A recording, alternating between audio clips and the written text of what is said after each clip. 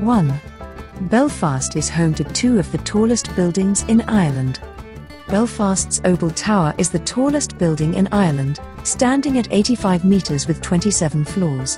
While the Hastings Grand Central Hotel is the second tallest building, has 23 floors and a height of 80 metres, making the luxurious Observatory Bar, on the top floor, the tallest bar in Ireland, with some of the most spectacular views of the city you'll ever see.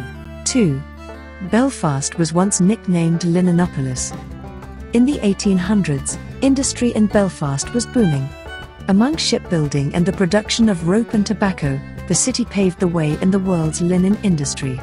By the end of the 19th century, Belfast was known as the world's linen capital and was nicknamed Linenopolis.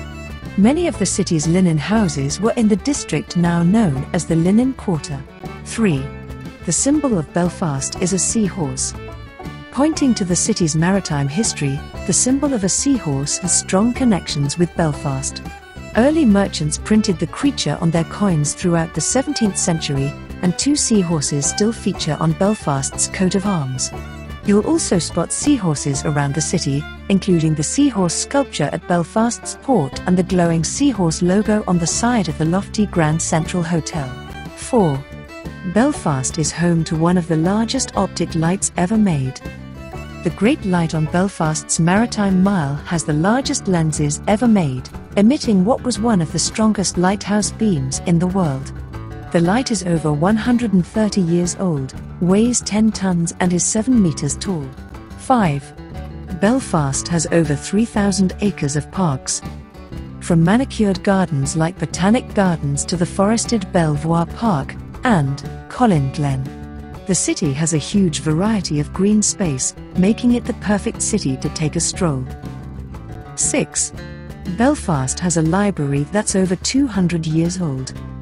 The Victorian Linen Hall Library was founded in 1788. It's the oldest library in Belfast and famous for its Irish and genealogy collections. The library's oldest book is De Anima, circa 1490, written by the Eastern physician, Avicenna, about health and well-being.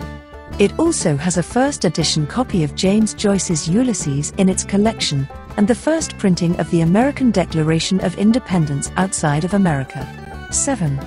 Ballyhackamore is known as the brunch capital of Belfast.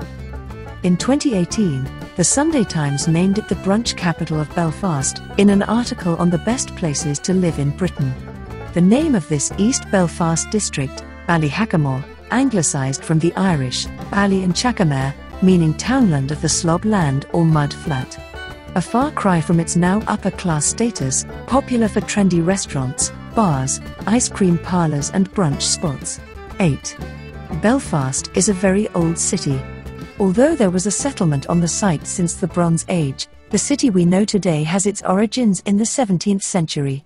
The town of Belfast was established by Sir Arthur Chichester, with the name Belfast being an anglicisation of the Irish Baal Ferishta, which roughly translates as the mouth of the sandbar. 9. We are home to one of the world's leading tourist attractions. In 2016, more than 1 million votes were cast from over 216 countries. In the awards known as the Tourism Oscars, the Titanic Museum was crowned as the world's leading tourist attraction. Opened in 2012, the Titanic Museum, a monument to Belfast's maritime heritage, located on the site of the former Harland and Wolff shipyard in the city's vibrant Titanic Quarter, where the RMS Titanic was built, visitors can learn what life was like working at the shipyard. 10. Black Mountain is the highest peak in Belfast.